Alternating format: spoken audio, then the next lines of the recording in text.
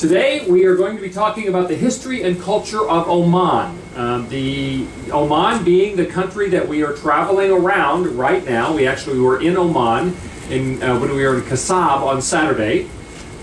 This afternoon we will be talking about unity and diversity in the Middle East, and then tomorrow we are in Salalah, Oman, and that's the reason we're doing this talk right now, is to prepare you for that. And I think you'll have a wonderful time. My wife and I were both very impressed with Salalah when we visited it previously, and I think you'll really enjoy that. Later on, after Salalah, we'll talk about the children of Abraham, the Abrahamic religions, Moses, the Israelites, and crossing the Red Sea, an introduction to Islam, which a number of you have told me you're looking forward to that, or anxious to learn more about the faith that is dominant in this region. And then we will talk about Alone in the Desert, Christian monasticism, that in preparation for our visit to St. Catherine's. But right now we want to talk about the country of Oman. Oman has a fascinating history. This map I showed to you before. We of course started out up here in Dubai, this is the United Arab Emirates. In Dubai, on Saturday we stopped here at Kasab. And it's rather unusual. This is the country of Oman, but in addition to this area, there are two non-contiguous, meaning not connected to the rest of Oman, areas that belong to the country of Oman. Where we were, the Masandam Peninsula, which is where Kasab was, and then there's a tiny little area right here that is also part of Oman. They are inside the United Arab Emirates. I actually have not been able to find out how all that happened, but that's really not that unusual. In fact, for any of you who live in the northwest of the United States, there's an area called Point Roberts that is entirely surrounded by, it's right on the coast, but it's surrounded by Canada, but it's part of the United States. So to get there from the continental United States, you have to travel through Canada. Similar thing here. For anybody from Oman to get to either of these territories that they own, they have to go through the United Arab Emirates. So this country, which is in the southeastern corner of the Arabian Peninsula, this is the symbol of Oman. It is crossed swords with a Kandar dagger, which the Kandar dagger I'll show you some pictures of as well. You will see those in your travels because they are a common, men often wear them, especially in ceremonial things, but many men, especially older men, will wear them all the time. And this symbol of Oman is on their flag. So the green, red, and white bars, and then the symbol of Oman in the corner. That's the Omani flag. I say that Oman has an interesting history because there was a period of time between the late 17th century and the mid-19th century in which Oman was a major empire. They not only controlled this area in southeastern Arabian Peninsula, but they controlled parts of Iran, they controlled parts of Pakistan, and in fact almost all of northeastern Africa. The coastal cities, all the coastal areas for sure, what we know of as Kenya and Tanzania. The capital city of Oman for a long time was on the island of Zanzibar. Zanzibar is actually a collection of islands off the coast of Tanzania, modern-day Tanzania. And they controlled all of that. I'll tell you a little bit more about that as we go along, but this is a country with a very, very rich history, and especially the last 45 years have been interesting, and we'll talk about that as we get into it. This gives you a perspective in terms of the location. This is the Arabian Peninsula, Saudi Arabia covering most of that, with Oman here. This is the United Arab Emirates, Yemen, and then when you get further up, you get Jordan, Syria, Iraq, Iran, etc. So obviously from here, this is the route that we're taking up and through the Suez Canal and then up to Athens. But this is the location of the country we're sailing past, and we will be visiting tomorrow, the country of Oman. I showed you this image as well, but give you a little bit more information about it. The Sultanate of Oman, prior to 1970, this country was called Muscat and Oman. That was the name. And the reason it had a dual name, Muscat and Oman, is because up until the 70s and the current Sultan, there were two very distinct cultures in this country. The coastal culture, which was completely controlled by the Sultan and was more sort of modern and cosmopolitan, and then the interior, so there's Muscat was referring to the part that the Sultan had absolute control over and was more progressive, more modern. But interior of the country, which is the Oman reference of Muscat and Oman, It was much more traditional, much more tribal in its origin and its orientation. And even though the Sultan technically was the ruler, it actually was primarily controlled by an imam, the religious leader of the country. And up until the 1970s, there was always conflict between the Sultan and the coastal areas, and the imam and the interior areas. There were feuds going on, and people being driven out of the country, and all sorts of difficulties that occurred. And all of that got straightened out in the 1970s, and it's a very dramatic story. But let's back up a little. In terms of ancient history, recent archaeological evidence has demonstrated that, and they found this in the like 2011, 2012, most of the discoveries, that there are areas in Oman, especially the Dhofar region, which is the region we're going to be in when we're in Salalah. In the Dhofar region, they have found evidence of Nubian culture. Nubian it's the first time they ever found this outside of Africa. This is over 100,000 years old, and they have discovered stoneworking implements and various other aspects that prove that there were people who left Africa and crossed over to the Arabian Peninsula. What happened is between 90,000 and 130,000 years ago, there were huge mega droughts in Africa. Africa is widely agreed to have been the birthplace of humanity. That's where human beings as we know them came from. But between 90 and 130,000 years ago, they had mega droughts in the continent of Africa. In fact, the Sahara is a product of that. There are parts of the Sahara region, and by the way, I don't say Sahara Desert, because Sahara means desert. So if you say Sahara Desert, you're saying desert, desert. And unless you're talking about the big nightclub complex in Las Vegas, you say Sahara, people know what you're talking about. So the Sahara was caused by some of these mega droughts. And when the mega droughts started happening, the people who lived then, 130,000 years ago, ended up having to travel to the coasts or trying to get away from the droughts. Many of them traveled north, and at that time, the Red Sea was much lower than it is. In fact, they believe there was a period of time at the end of the last ice age when it's possible that it was only about 2.5 to 4 kilometers between Africa, that would be like the Somalia, Eritrea kind of area, the narrowest place where the Red Sea's mouth is. We're going to be passing through that later. It was only about 2.5 to 4 kilometers, and it was very shallow. In fact, they believe there was a time when you could have actually waded across that area from Africa to the Arabian Peninsula. And they believe that people crossed over there. They have found indications of Paleolithic or Stone Age communities. They have found tools, some of which they believe are as old as 125,000 years. All of this in Oman. The indication is they crossed at the narrowest place at the mouth of the Red Sea, which means that they would have entered into Yemen, and as what we know as Yemen, and they continued up into this area in Oman. Now, much of the Arabian Peninsula at that time was not the sort of horrifically hot and dry desert that it is now. It at one point was much more lush, much more forested area. When you get off the boat tomorrow at Salalah, particularly if you take the Serene Salalah trip, I think the archaeological one probably goes out of the city, but you'll be going through some very lush garden areas where they grow a lot of produce. There actually still is an area along certain parts of the coast of Oman that are quite lush. And then you get into a mountain region. I'll show you some pictures. And what happens, like in so many areas, we used to live in Seattle, and Seattle is so wet because all of the winds come in off the water and carry the moisture. They hit the mountains and they drop all their water. The same thing happened and still happens to a great extent in Oman. Winds from the Indian Ocean come in, they carry moisture in, they hit the mountains, which are toward the back of Oman, and they drop their moisture. So there are some parts of Oman that are among the most lush in the whole Arabian Peninsula. And you'll see some of that tomorrow if you go particularly on the Serene Salalah visit. So very, very early on, Oman has evidence of some of the earliest humans who left Africa settling in this area, and they are doing more and more archaeological research.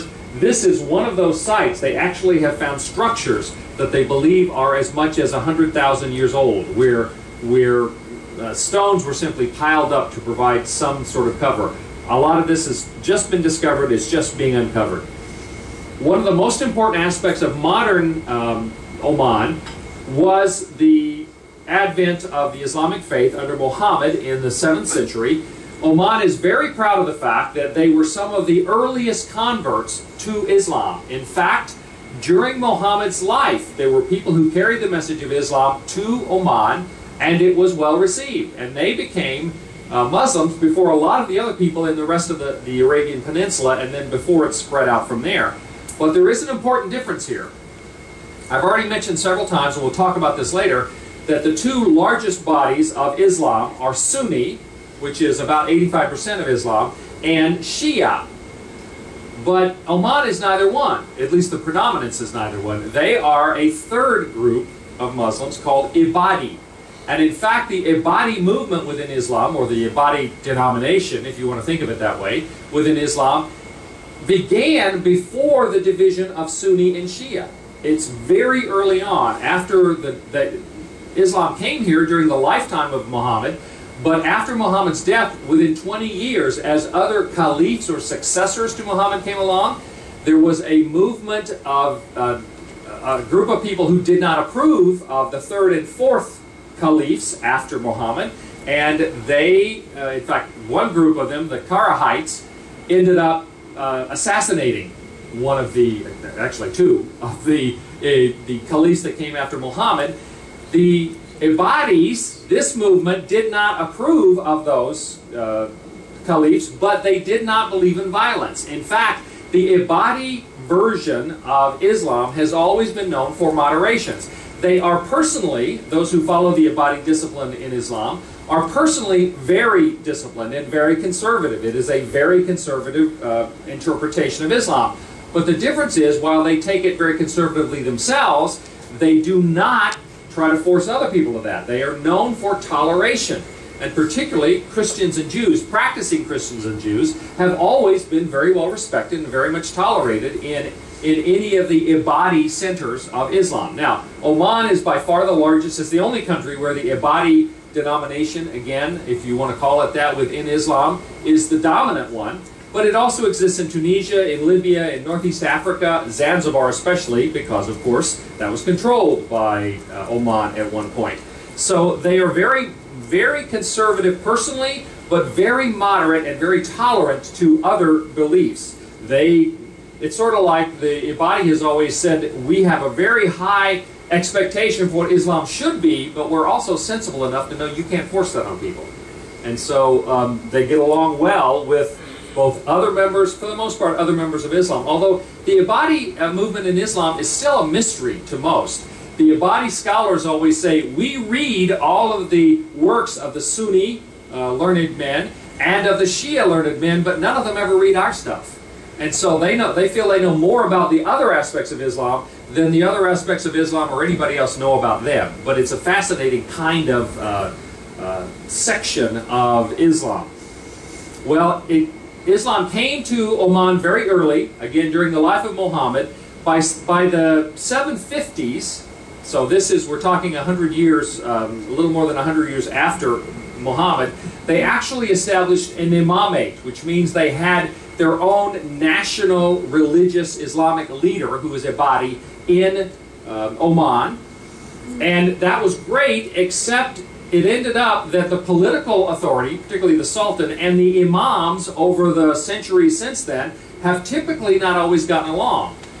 There was a period of time in which there was a great deal of influence from other nations, Portugal and other places, and all of those other forces, the Portuguese and the Iranians, they were also here. They got thrown out by the imam at one point, and they made him the sultan. So he was both the religious leader and the political leader, and that was great. And he started the dynasty. This is in the 1700s. He started the dynasty that continues today in terms of the current sultan.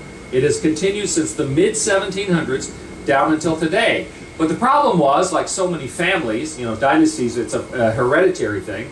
The other parts of the family didn't agree with the subsequent sultans, and so there was a split. One branch of the family, for the most part, became the imams, the religious leaders, And another branch of the family became primarily the sultans, and they ended up with long battles, to the point where they literally had armies fighting each other here in Oman.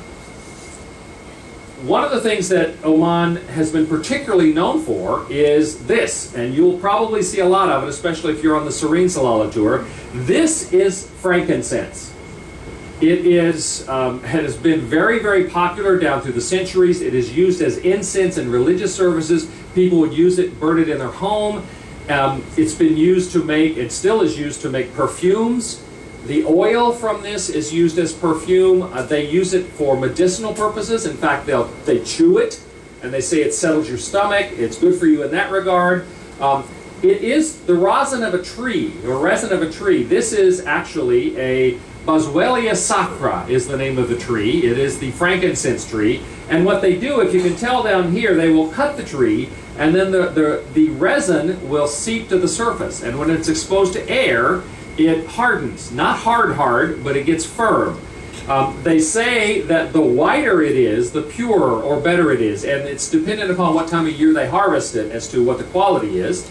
And so you will see some of it that's very white, some of it that's gold, and some of it's even very dark brown. They say, I'm not an expert on that, but they say that the lighter color, the more white it is, the purer it is, the more better quality it's supposed to be. But frankincense was so important, especially early on in Oman, that it was a major export. Today, most of the frankincense that's produced in Oman is used in Oman. And Somalia, who also has these Boswellia sacra trees, Somalia, even though Somalia is not very well organized as a country, they are the biggest exporter of frankincense. Now, this has always been highly valued around the world. If you know the story of the birth of Jesus, the Magi who came from the east, they brought three gifts. You remember what they were?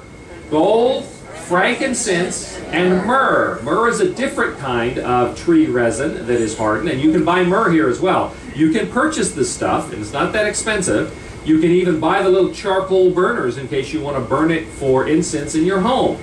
But frankincense and myrrh, two different tree resins, were at one point worth their weight in gold, quite literally. They were equal to gold in value based upon weight. It's not that expensive anymore, so you can take some home with you if you want. In fact, it makes great Christmas presents. You know, if you've got friends or neighbors you want to take something they're not likely to see somewhere else, you can take some frankincense back to them. But it has always been terrifically valued, and Oman has always been very famous for their frankincense, especially from the Dhofar region. Now, as I mentioned, there have been a number of different peoples, that is nations, that have attacked, conquered, been involved with Oman over the centuries. The first Europeans to come here were the Portuguese. The Portuguese, of course, were great travelers. They settled a lot of different areas. And throughout Oman, they have some spectacular fortified cities. They have forts, castles, like these. You can see this is along the coast. This is Nakal Fort. And so you'll see these in quite a few places. The Portuguese built some of them, and some of them were built to fight off the Portuguese. Because in addition to the Portuguese, the Dutch were involved in this area, because the Dutch were great explorers and travelers as well. The British have always been involved in this part of the world, and the Iranians, as I mentioned earlier, also were here. But in the mid-1700s, the Portuguese were thrown out in the late 1600s. In the mid-1700s, the Iranians and others were thrown out of the country. And at that point, in the mid-1700s, the man who was responsible for getting rid of them, a man named Ahmed ibn Said al-Said, the founder of the Said dynasty, and the current sultan's name is Qaboos bin Said al-Said. Sound familiar, right? That's been 350 years later, 260 years later, sorry, my math's not very good, that this family dynasty has continued on until today. So you will see these kinds of forts all along the coastline, especially because Oman has always been a maritime power. At one point, they were the most significant maritime, that is seagoing power in all of the Indian Ocean. They were one of the most famous shipbuilders in all of this part of the world. Those of you who went on the Dhow cruise yesterday, the Dhow, those of you who weren't on that boat, I'll show you a picture. The Dhow, which is a particular design of boat that Oman invented, they're very seaworthy, they're very stable, And they were famous for building ships, not just their own ships, but they built ships for all sorts of other different countries and empires. I mentioned to you Zanzibar. This is the Emperor's Palace on Zanzibar, the island of Zanzibar. At one point that was Oman's capital. Now this is all the way down the coast off Tanzania, modern-day Tanzania, and yet Zanzibar and the islands around that, they're all called Zanzibar, but there's a main island, Zanzibar. They were called the Spice Island because they had cinnamon and cloves and all sorts of other things. If you've ever heard a reference to the Spice Islands, that's it. And Oman controlled that for many, many years. In fact, they technically continued to control Zanzibar until the 1960s. Zanzibar, even though the Omanians had left, Zanzibar continued to pay tribute to the government of Oman until 1964. Now, while they were in Zanzibar, while they controlled the eastern coast, the northeastern coast of Africa, and had properties in Iran and Iraq, their greatest period of power was in the early 1800s, the early 19th century. But the primary reason why they controlled these areas in northeastern Africa was because they promoted the slave trade. Oman was very much involved in slavery. And they got very wealthy doing that because there were a lot of countries who were buying slaves. All the Americans can raise their hand at this point. From countries that were taking slaves from Africa. And the problem was for the Omanis, at least, although a great thing for getting rid of the slave trade, in the mid-1800s, Great Britain outlawed the slave trade. And in the process of doing so, they got pretty aggressive in wanting to stop other countries, especially countries they had influence over, like Oman. They were very close to Oman, convincing them to stop doing this terrible thing. Well, in the mid-1800s, the end of the British involvement in the slave trade was such an economic depressant to Oman, they had a massive economic collapse in the mid-1800s. In fact, to give you an example, from 1850 to 1870, the population of Muscat, the capital of Oman, at least the mainland capital, went from 55,000 people in the city to 8,000. It was a massive economic collapse for them. And they did not recover from that for over 100 years, not until the 1970s, which is part of the great story. So during that period of time, from the mid-1800s to the late 1900s, Oman became this isolated and quite poor country. In fact, they remained kind of a medieval culture during much of that time. It's almost as though they went backward in time. Up until 1970, the Sultan had personal slaves. He maintained slaves in his palace until 1970. And that's part of what we're going to talk about in terms of the astonishing change in that country since that time. Culturally, Oman shares a lot of cultural similarities to other countries. It's in the Middle East, its Arabian neighbors, but in many ways it's also unique because Oman, more so than almost any other country in the Middle East, was involved in other parts of the Indian Ocean and in Africa, etc. They ended up with kind of a melding of a lot of different kind of influences, and in many ways it's very difficult to nail down one distinctive aspect of culture that you can say is Omani. They have a blend of all kinds of things, some of it Arabic, some of it African. It's a fascinating kind of blend of things. Beautiful picture. These two images sort of give you an idea about the traditional dress. The man on the left-hand side is wearing the white floor-length cotton garment, which is called a dishdashi. The dishdashi you will see everywhere. In fact, in Oman, it is the required dress of anyone who's involved in government service. They have to wear this. And it's comfortable, it's cool, it's easy. I mean, you don't have a lot of trouble figuring out what you're going to wear today. And so you will see a lot of people wearing this, as you may have seen similarly in Dubai, for instance. This clothing is common throughout much of the Middle East, but especially in this sort of Persian Gulf and surrounding area. One of the things about this, you will notice here, there is a braid on this dishdashi. How many of you were on the Dow cruise 2 days ago? Did you notice that the pilot, the captain who was driving the boat, he was wearing a dishdashi? Did you notice that he had a braid that hangs down on one side? This is called a furaka. The furaka is a braided piece of cloth. This is pretty much unique, at least the Omanis invented it, and you see it on all Omani dishdashas. I've seen other dishdashas in other countries where they don't have it. That is intended to be soaked in perfume. And much like they used to have nosegays in Europe, you know, these little things that when there was a bad smell, you could hold it up. They do the same thing. I have seen Omani men, when we were in Oman earlier, take these and hold them up to their nose. When there's an unpleasant smell, they hold the perfumed furaka up to their nose in order to cover up that bad smell. You will notice he is wearing a kandar. So it is fairly common for them to carry those. It's also common for them to carry what's called an asa, which is a stick, sort of general purpose, you know, for guiding goats or driving off dogs or telling people to leave you alone or for whatever other reason. It's very common for them to carry those. Now, the men, well, the dishdasha is everyday wear, but if they're wanting to dress up, they will wear a thing called a bisht, which is like a cloak that's open in the front that they wear over it, and usually it's darker. It will be black or a darker color, and over the white dishdasha, and it will have embroidery on it. So that's the dressy look for men.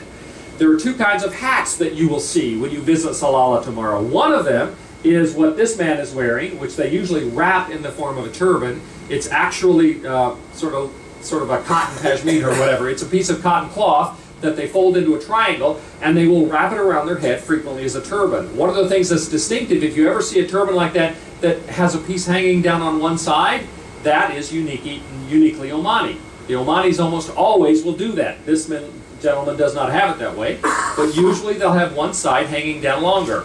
And these things are great. Just this is called a musar, the piece of cloth that they wrap around. They can make it a turban. It's great because you can leave it out hanging. It'll keep the sun off of you. You can wrap it around your face to keep the dust out of your face. It's cool, but when it's cold, you can use it as a scarf. I actually have a couple of the sort of northern Middle Eastern version of this is a kafiyah.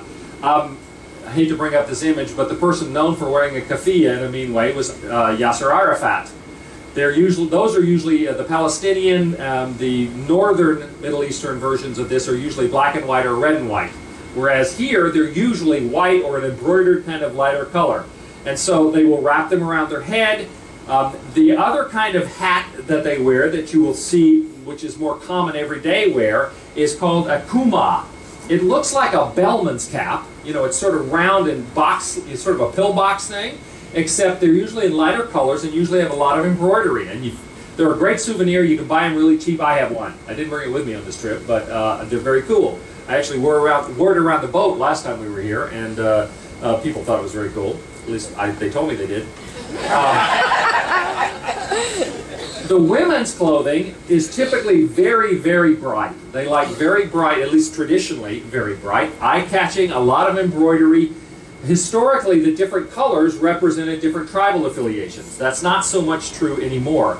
And by the way, speaking of Islamic dress for women, many Islamic women, especially in the more modernized Arabic countries today, will wear Western-style clothing, but when they're out in public, they will wear over it a thing called an abaya, which is the floor-length black, usually cotton, sort of loose flowing kind of gown.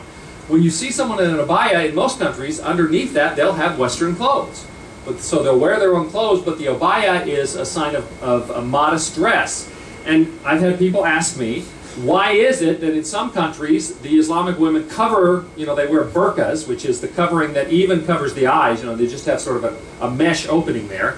And in some countries they dress more contemporary, like in Turkey, which is 98% Islamic, the women will dress in very much Western style dress. But you'll notice, even in Turkey, when the women go outside, they often will put on an overcoat. You see a lot of overcoats on women, even in warmer weather in Turkey. And the reason for that is the Quran does not say a woman has to be completely covered up. So in Islam, there is no one rule about how a woman should dress. What the Quran says is that a woman should dress modestly. And different cultures in the Islamic world interpret modesty for women differently. In some cases, it just means, no short skirts and no sleeveless tops or whatever. And modesty simply means a modest Western dress. In some countries, modesty means you need to have your hair covered. And they will wear what's called a hijab. A hijab is the thing that has just an opening for the face, and it's sort of a cowl hood that covers the rest of the head. That's called a hijab. So some places they will do that because a woman's hair is considered immodest, if you will. And So it's more a cultural difference than it is something that Islam dictates. And that's why different Islamic countries have different dress for women, because they consider modesty as having different definitions in different places. But you'll see the abayas, the black flowing kind of cloak that women wear. You will see the hijab, just the head covering, and in some cases you may see, even in a country like Oman, you may see women in burqas, which means even their whole face is covered and they're looking through a mesh kind of thing, so you can't really even see their eyes. There's a wide variety of different dress in that regard. But often you will see these very bright colors, not just on little girls, but on adult women as well. Not as much now as historically. That's more traditional costume. But I mentioned the Kandar dagger. It is considered a symbol of Oman for a man in the Omani culture. This is a symbol of where he came from. Some of the designs will vary. Sometimes they're very simple. They'll have a wooden or leather sheath, and sometimes for dress occasions they'll have beautiful gold or silver kind of sheaths that they go into. They represent for an Omani man his manhood, his courage, his willingness to do what's necessary when it's necessary. That's why they carry those. I mentioned the dhow. That doesn't mean they're violent. That's not what I mean by that at all. It's it's a symbolism for them. The dhow is the boat that it is higher in the bow, in the prow, and in the rear of the boat. They're very stable, and this is again a symbol of Oman. A long, great tradition of shipbuilding for many other countries as well. In fact, Sur, one of the coastal cities in Oman, is considered one of the great shipbuilding cities of all time. And several of the cities, for instance, Muscat, there was a period of time in which Muscat, the capital city of mainland Oman, was the primary port in the whole Indian Ocean. It was the most significant trading port anywhere, not just in the Arabian Sea or the Persian Gulf area, but the entire Indian Ocean. So they have been of great significance in terms of global impact over the years. It's surprising the variety of kind of geography that you will get, everything from the sort of desert and rocky gravel mountains to areas where they have a lot of palm trees along the coastal areas. There are some places you would swear you were in Oman that you would swear you were in the countryside in England. And not a lot of that, granted, because it's mostly along the coast, and then there's sort of gravel plain, and then you reach the mountains. Some of the mountains are quite significant. And so Oman really sees themselves as promoting a lot more tourism in the future. They're beginning to do that. I mean, the fact that we're visiting there and they're prepared, they have, when we were here, excellent guides, very interesting places that they'll take us, and they see tourism as being a significant potential for them in the future. Now, they are an oil-producing country, but they are not a really rich oil country like Saudi Arabia or Iraq or the United Arab Emirates. They are listed, Oman is listed as the 25th largest oil-producing country, which means they have enough oil for stable income from that, but not that, like in some countries, they have enough money that they can just give everybody a monthly check based upon the oil income. That's true with some of the countries. But they're expecting that tourism will become more and more important to this country as they go along. There are a number of fascinating sites. I have not been here, but I'm hoping to be able to make it. This is, I mentioned the other day, traditionally the tomb of Job from the Hebrew Bible, the Old Testament Job. It is outside Salalah, Oman, and apparently that's him, as I said the other day. I don't know, I haven't seen him. Wouldn't recognize him if I did. But there's also, those of you who go on the Serene Salalah tour, you will be able to visit the Grand Mosque of Sultan Qaboos in Salalah. It is a beautiful building. They are very anxious for people to visit it. They will walk you through it. There's no restrictions. Many mosques do not allow non-Muslims inside, but they will walk you through it. I don't even think they made us take our shoes off, did they, Carolyn? Yeah, they did. Did they? Okay. But they're very, we were free to wander around. They also have a school as part of that facility. They do a great job of explaining what's going on in terms of their faith in Islam and the Quran. So for some of you, if you want to, tomorrow to take the Serene Salalah tour, you should get, if it's consistent with what we had, a basic introduction. And later on we'll talk a lot more about Islam and what it's all about. Now, the most important part of their history, at least from our perspective, happened in 1970 and following. This is Said bin Tamur. He was the Sultan of Muscat and Oman. Remember, that's what they call the country. Muscat and Oman was the name. Prior to 1970. He ruled from 1932 to 1970. He has been called the last feudal monarch of Arabia. And he was known for several sayings, which I don't think anybody would want to be known for. For instance, he said, "Keep the dogs hungry and they will follow you." He was once told that he was not giving his people what they needed, and he said, "I'm the one who decides what they need." He was an absolute monarch. As I say, he maintained slaves from the mid-1800s to the mid-1900s. The country had gone backwards in terms of any kind of... The people were in a horrible state, and I'll give you some examples of that. Up until 1970, the economy produced annually, the GDP was $100 million. Now, that wouldn't be one of the smallest states in the United States today, for instance. This was nothing, and that was all oil money, because they really had not maximized the oil potential. So they had $100 million for the whole country. In the whole country of Oman, there were 3 primary schools. There were no secondary schools. There were only 1,000 people in school. Any student that wanted to get an education beyond one of those 3 primary schools, if they lived close enough to that, if they wanted to get an education, they had to illegally sneak out of the country, knowing that they would not be let back in. Wow. That they were going into exile. That's the only way anybody could be educated. Now, a lot of people did it, which means after this Sultan went out of power, there were a lot of educated Omanis elsewhere in the world who were anxious to come back. And it ended up being a great resource after Timur was out of power. They were perpetually having insurrection. The Darfur region was in rebellion against the rest of the country. There was a communist uprising that was being supported by communist nations. The Imam, there was a starting from the 1950s, the Imam had challenged the authority of the Sultan, and they were fighting each other, literally with armies fighting each other. The Imam got chased out of the country. The Sultan was supported by Great Britain and Iran, the Shah of Iran at that point. And the Imam, when he fled to Saudi Arabia, he was supported by Saudi Arabia and Egypt. This was an international back and forth between these guys. There was constant insurrection. They had the world's highest infant mortality rate. That's what IMR means. The more babies died here than anywhere else in the world per capita. 90% of the people had malaria.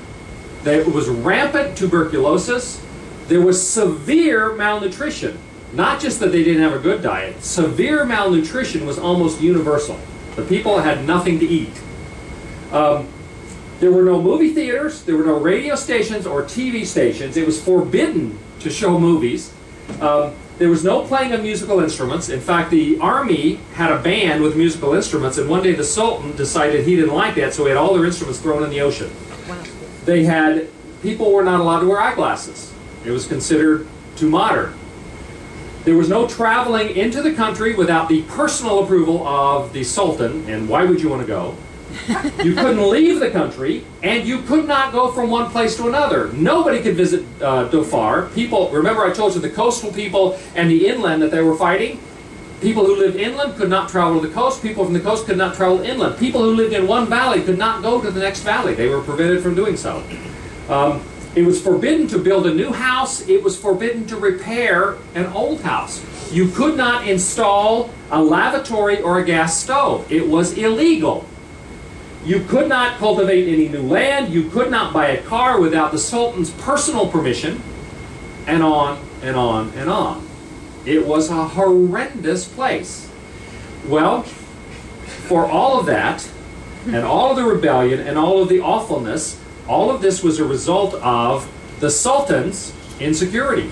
He was afraid that he would lose power if the people were educated, if they were cared for, if he wasn't going to pamper them.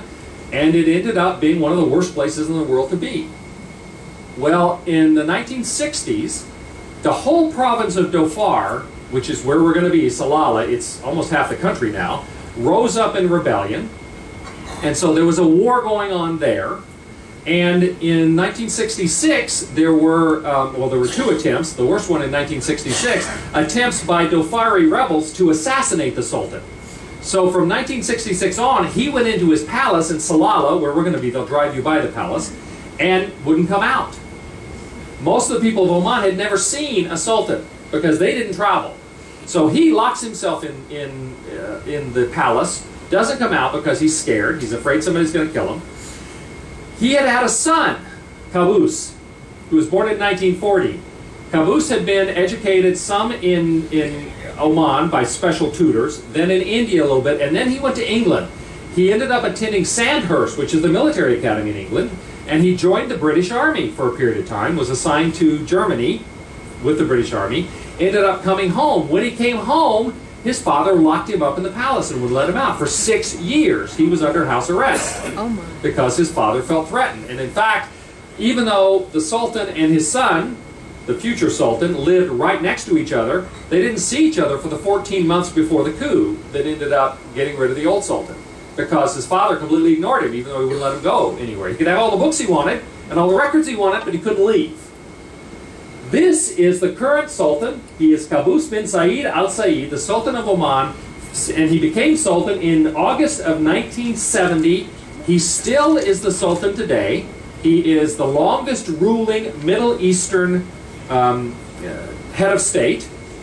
He is an absolute ruler. He has complete authority over everything. But while that doesn't sound good to our Western ears, when he took over, after being virtually a prisoner for 6 years, there was a coup in the palace. A group of other Omanis supported him to become the new Sultan. There was a little bit of blood, but mostly they say that there was some bloodshed. Nobody died, but they said that all the blood that was shed was because the old Sultan was going nuts, trying to cut people. He ended up was not harmed. He was sent off into exile into Britain and lived there for a number of years in a very nice hotel suite, and then passed away. Later on, his body was repatriated back to Oman, and he is buried in the royal cemetery. But he was dethroned by force in 1970. When his son Qaboos took over in the coup was actually on the 23rd of July, 1970. He became officially in power in August. The first thing he did was he moved to Muscat. He moved to a different location. And he immediately declared that it is no longer Muscat and Oman. This is now the Sultanate of Oman. As a symbol, we are not going to be split in parts anymore. He immediately left and visited every region of Oman. The first time these people had ever seen their ruler, the Sultan. He comes back. Because he had this insurrection, particularly, and much of it was communist supported, he built up the army with the help of Britain, but in order to suppress this rebellion. But at the same time, he said, anyone who turns over their arms, who doesn't fight, complete amnesty. He did not want to fight his own people. And he said, anybody who's willing to stop this, complete amnesty, no conditions. But if you keep it up, then we will make sure they suppress the rebellion. But the fact is that in addition to everything else, he immediately stopped all of the restrictions that his father had put on. All of the travel restrictions, musical instruments. In fact, he's a huge supporter of classical music. The Omani orchestra is considered one of the best in the world. They audition young people, and if they're good, they support them and they educate them and they teach them how to play the instruments better. And the orchestra of Oman, the official Sultan's Orchestra of Oman, is considered one of the best in the world. So the idea of getting rid of all the musical instruments, no longer in place. When he got rid of all those restrictions, he then launched a very aggressive campaign to improve both healthcare and education in his country. Well, very shortly after that, all of the people that had been fighting against the Sultan decided they were now his friends. And he succeeded in ending all of the insurrection, in ending all of the battle between the culture of the coastline and the culture of the interior. As he continued, some people said when he took over and he was starting all this, they said, well, when are you going to have elections? And he said, my people don't know what a vote is. And we're not going to have a vote until we get down the road and we know that we've straightened out some of the problems, because they had more problems than almost anybody. A benign dictatorship is a very efficient form of government. And so he, to this day, has maintained authority. But He created a bicameral, which means two houses of parliament. Now, he has ultimate control. He can veto anything they say. He has ultimate ability in the legal system as well. He can give somebody a reprieve, or he can have them arrested if he wants. But he created a council of ministers.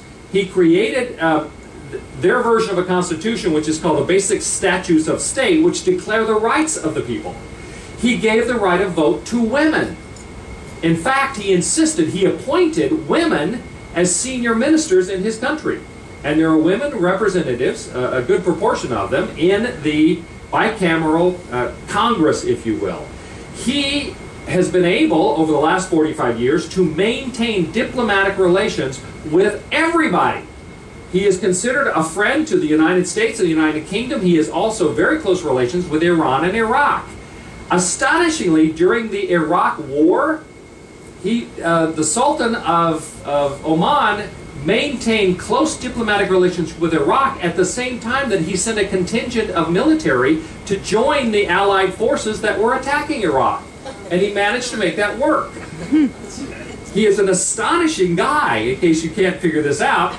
And even though technically the country is considered not free because he still has absolute authority, he has done so much for that country that the people love him. Now, during the Arab Spring, they had some people, Arab Spring was the time in which a lot of the Arab countries, there was rebellion and revolt, several governments were thrown out of power, etc. There were some people who were protesting because he still has absolute power. They don't elect the Sultan. And there was some suppression of that. Not violent, but some people were arrested, but they were released eventually. Nobody, as far as I know, nobody was disappeared. But there is a point at which he will not let you go beyond. And so it is not completely free in that regard. And we have a lot of heartburn about that, but let me tell you what he's done. In 1970, the budget was $100 million. In 2013, it was $163 billion. So the economic development of Sultan Qaboos has been pretty successful. In 1970, they had 3 primary schools, 1,000 students total in the whole country. They now have 1,000 state schools, 650,000 students. Those of you who were on the Dow cruise yesterday, if you could understand our guide, he had quite an accent, we were out in the fjord, and there were small villages along this fjord that can only be accessed by either boat or helicopter. There were no roads. There is a boat that comes every day and picks up the children and takes them 20 minutes to Kasab, to school, and brings them back free of charge. There are electrical lines running over those rugged hills. The government has provided electricity. The government has boats that delivers clean water to all of those communities, free of charge. Education is free, and they say if anybody gets sick, all they have to do is radio in or call in, and they will send an Army helicopter to pick the people up and take them into the hospital, and that's free of charge. The government has provided services to people in the most remote areas. In terms of stability, there was perpetual insurrection when his father was in charge. Today, they are called the 59th most peaceful country in the world. Now, if that doesn't sound so good, the United States is 107th most peaceful. And that's based upon a lot of different criteria. Medical care, whereas they used to have the highest infant mortality rate in the world, today 99% of the people have access to medical care. It's considered by the World Health Organization as the 8th best record of medical care in the world in the last 45 years. And on and on and on. They have television stations that are free. They have radio stations, movie theaters, virtually anything that you would consider part of a progressive, modern, civilized world. This one man has been responsible for. Sultan Qaboos bin Said Al Said. Quite extraordinary. This is his palace in Old Muscat. He also has a palace in Salalah where he lived and grew up, but most of his time now is in Muscat because he's made sure people understand that's the capital rather than be isolated. Salalah is pretty far away from everything else, although it's a wonderful city. This is the Sultan Qaboos University, a very modern, very progressive university. It's not the only university in the country, but the adult literacy rate is in excess of 90% now. More than 90% of adults are literate, compared to when there were only 1,000 students in primary school in the whole country. You can imagine what the literacy rate was back then. So quite extraordinary. I think you'll enjoy Salalah. It is we were very impressed. It is clean. It is beautiful. The guide we had was sort of bashful and cute and also very funny. He may tell you the same story, joke tomorrow, and if you get the same guide and he tells you this, then laugh anyway.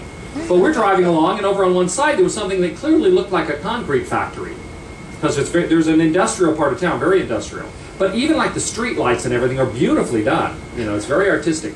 And he pointed to this factory over on the side. He said, "And that over there," it was very quiet, "over there, that's our ice cream factory." No, wait, no, that's concrete. They make concrete over there. Okay.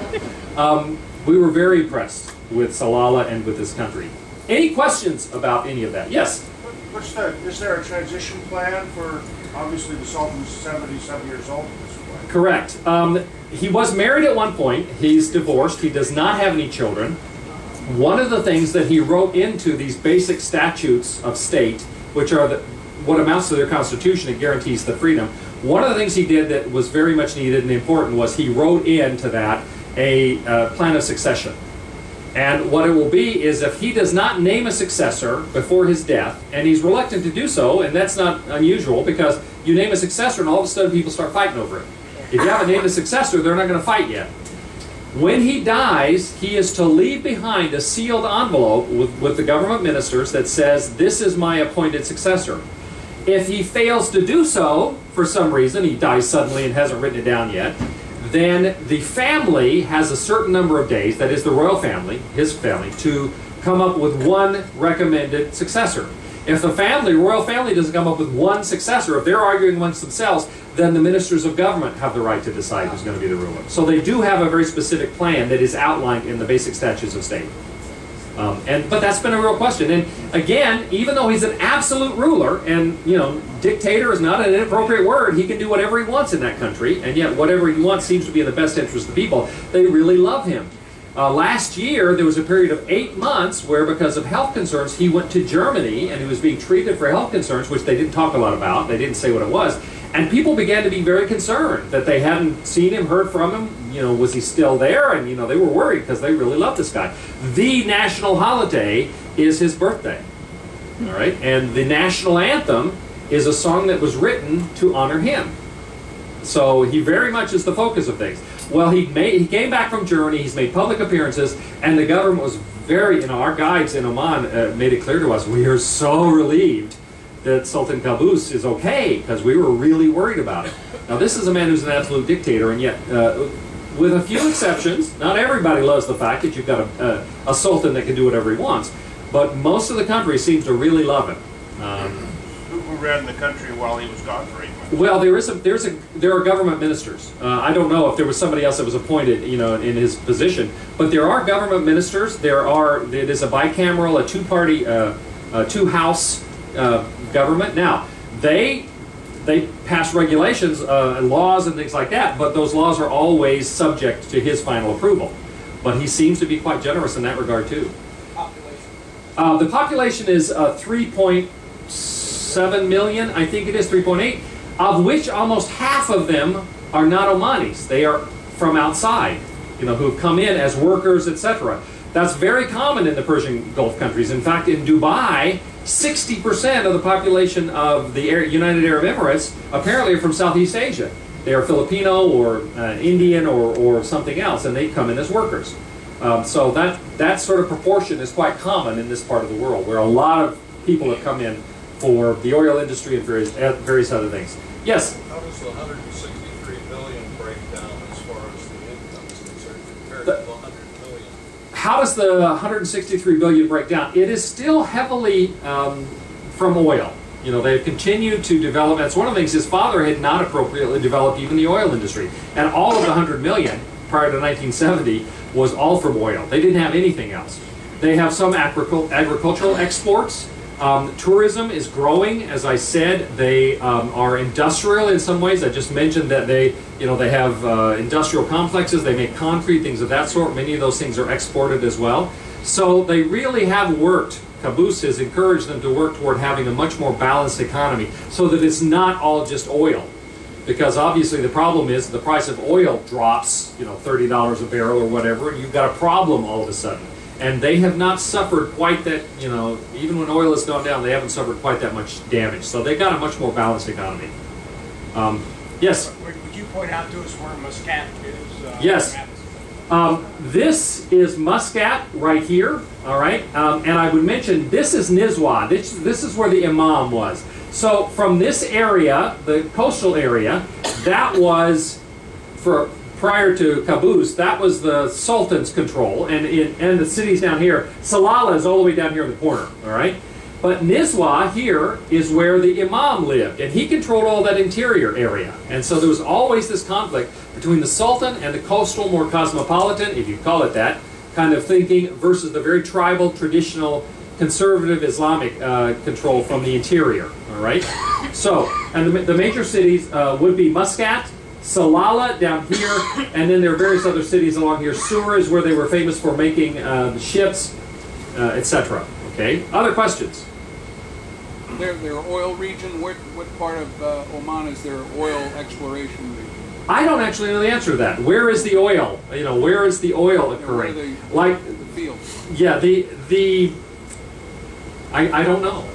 I'll always confess if I don't know something. I mean, if I can make something up, I will. But if I don't know the answer and can't think of anything real quick, I'll tell you. Interior. Well, typically it is. Now, the thing is, as you'll see in Salalah, along the coast, in fact, there are some maps which will show you a green belt where they actually grow things. And then they have sort of gravel plains, and then there is a ridge line of mountains along here before you get up to what's called the empty quarter of Saudi Arabia, where the empty quarter is exactly that. There's nothing there but sand, really. And so I'm not sure exactly where their primary oil fields are. I'm sorry, I don't have the answer to that. Any other questions? I think you will enjoy Salalah. I certainly hope so. If I could be... yes, was a question? When you visit the Grand Mosque, right? What's appropriate attire for women? Well, appropriate attire anytime you're in an Islamic country, and this is true pretty much anywhere on this trip. It is considered, anything above the knee for men or women is considered inappropriate. Sleeveless for women is not considered appropriate. So the generally accepted thing is to wear shorts longer than what I'm wearing, if you're going to wear shorts.